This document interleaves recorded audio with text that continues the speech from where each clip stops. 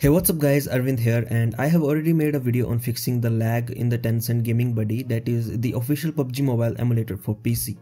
Still, I thought of making this updated one since there are a couple of things that you should do in order to get a good but also stable FPS. By stable I mean the FPS should not continuously drop while you are playing the game. So without any further delay, let's jump straight into the video. First, open PUBG Mobile through the emulator and then open Task Manager.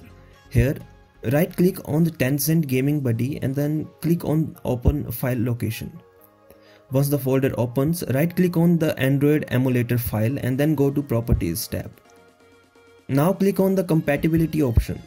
Here find the option that says Disable Full Screen Optimizations. If this option is not checked, then check this option. Now click on the option that says Change High DPI Settings. Now check the Override High Display Scaling Behavior option and make sure that Application is selected from the drop down options. Now click OK, apply, and again click on OK. Now we have to do some changes in the emulator itself. Like I showed in the previous tutorial, open the Tencent Gaming Buddy and then click on the hamburger button on the top right. Now click on Settings.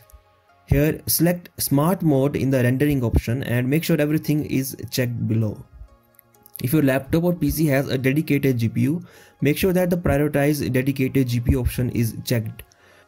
For anti-aliasing, select Close or Balanced. My laptop has 8GB RAM, so in the memory option I selected the maximum setting, that is 4096 MB. If your laptop or PC has a quad-core processor, then select 4 in the processor options. Similarly, for dual-core and octa-core processors, select 2 and 8 respectively. Set the resolution to lowest or 720p, it depends on you. And finally keep the DPI as it is. Finally, some in-game settings need to be changed. Once the game opens, head over to the settings and click on graphics settings. Here, set the graphics to smooth and the frame rate to extreme. It is important that the frame rate is set to extreme in order to make sure that the FPS doesn't drop continuously in game. Disable the anti-aliasing and also the auto adjust graphic options. So that's how you can easily fix the lag on official PUBG Mobile Emulator and get better and stable FPS.